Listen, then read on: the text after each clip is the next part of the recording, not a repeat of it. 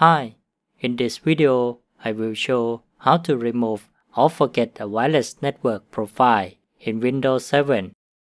There are two methods as following. First, forget wireless network profile from Network menu. And second, remove wireless network profile from Command Prompt. Let's start with the first method. Open Network and Sharing Center by click this link. Select Manage Wireless Networks on the left menu. On this page, you will see a list of wireless network profile. Select a wireless network and click Remove to delete its profile.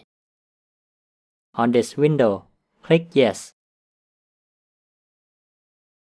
Now you can try to connect to the network again.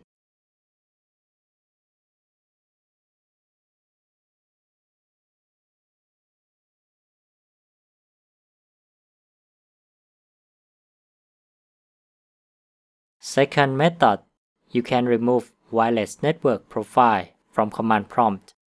On Windows Desktop, click Start icon at bottom left. Type CMD in search field.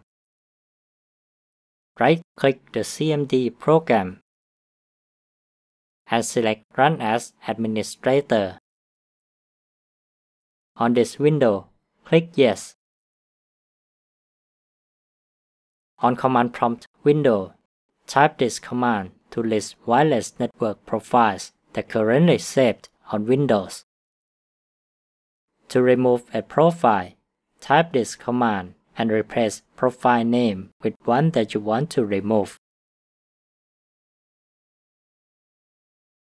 If you see this message, the network profile is now removed.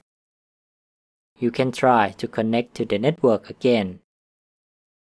So that's it for this video. If you have any question or suggestion, please post below. Thank you for watching. Goodbye.